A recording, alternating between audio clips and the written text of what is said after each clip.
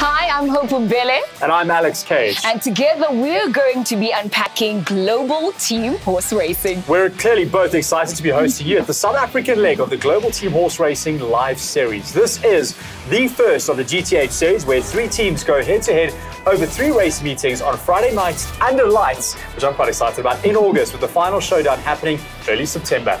The live events take place in Durban, South Africa, and will be broadcast live on SuperSports. So what is Global Team Horse Racing, you might ask?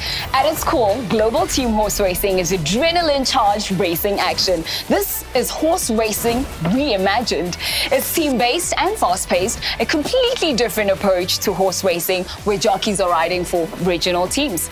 So teams battle it out head-to-head, jockeys are awarded points per race, and the team with the most points, of course, wins, Alex. It's as simple as that. And with short intervals between races, this is 150 minutes of action-packed entertainment, all taking place under lights. You can see I'm excited. Yeah. The teams competing in August this year are the Cape Stingers, the KwaZulu Royals, and the team I'm getting behind, the Gauteng Gajimers. Am I allowed to say that? Oh gosh, I'm behind the KwaZulu Royals, so I'm super excited about that. But how does the scoring work? At each race meeting, 2 teams go head-to-head over a total of 8 races. In each race, there are 4 jockeys per team, and the teams earn points according to how their jockeys were placed in the race. So the scoring system is basically similar to F1, right? The better the jockey does, the higher the points are awarded. It's 23 points for first place, that's me, 18 for second, and 15 for third, and so on.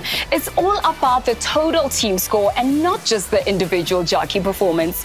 In addition, the team manager gets to turbocharge one of the races where the team points are doubled up.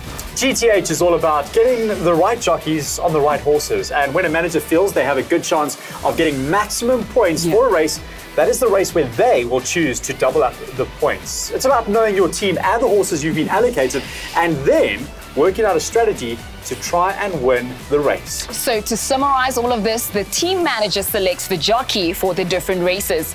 The jockeys ride flat out to try and win as many points as possible. The manager then decides which race to turbocharge or double up the points, and the team that scores the most points is the winner at the end of the night. Oh, can't wait. Tickets to the live event go on sale at the beginning of July, and you can catch all the action live on SuperSports.